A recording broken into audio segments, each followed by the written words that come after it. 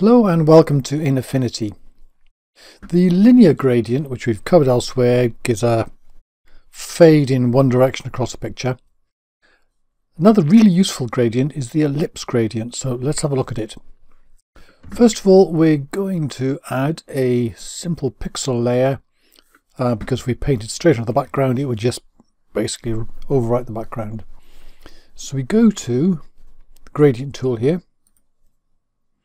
go up to the type and go down to elliptical.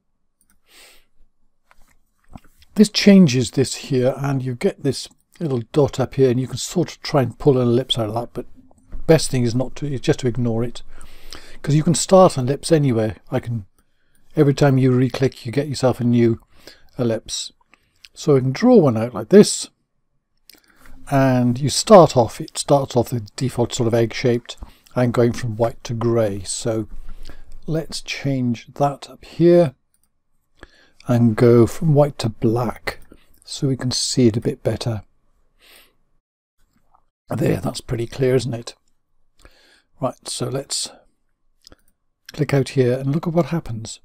I clicked outside and it lost the gradient again. If that happens, you can just repaint it. So it's quite easy to do. You can tilt it with the end point here. You can reshape it with either of these. If, however, you like the aspect ratio of the ellipse, you can click this little button up here which says Maintain Fill Aspect Ratio. And now if you drag one of these, the overall shape is retained. The other buttons up here, by the way, the reverse gradient switches the ends of it so it goes, there you go, white to black as opposed to black to white that way. And the rotate gradient flips it round 90 degrees at a time, although you can always turn just by dragging the end. So what else can you do? This little thing in here, this little halfway mark, if we turn it one way and back again, we can show change the way that the gradient sort of fades across its range.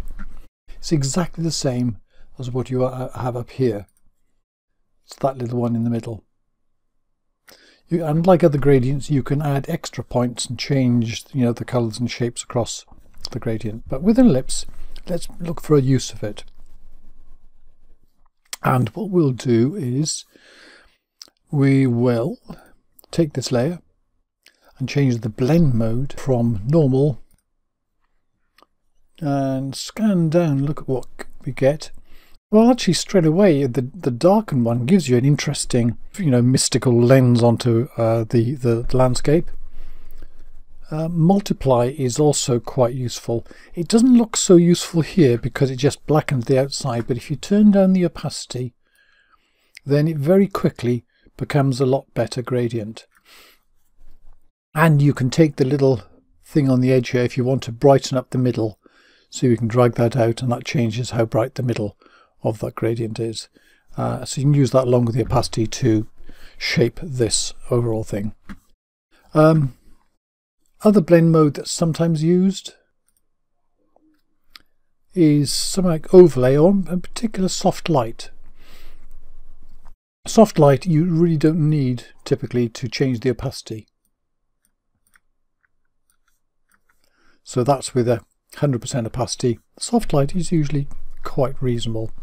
What it does, however, with overlay or soft light, when you've got the black at the end here, that darkens it, but also where you've got white, it lightens it, so it's actually added light to the middle of the picture.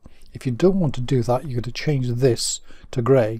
So when you click on it, you can change it up here, but also we can change it up here. And so we need 128, 128, 128, red, green, blue, so we can literally type it out. 128, tab, 128, tab, 128.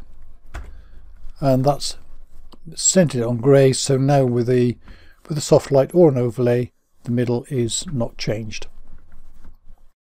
And again, you can drag things out and so on. You can move that middle bit there. You can change the opacity to lighten and darken. And a good thing when using opacity is turn it all the way down and then gradually turn up until you get about the right effect. And if you start to notice it, maybe turn it back down a little bit. Okay, there we go. That is the ellipse, the gradient ellipse. For this sort of thing, it's really useful. Thank you very much for watching.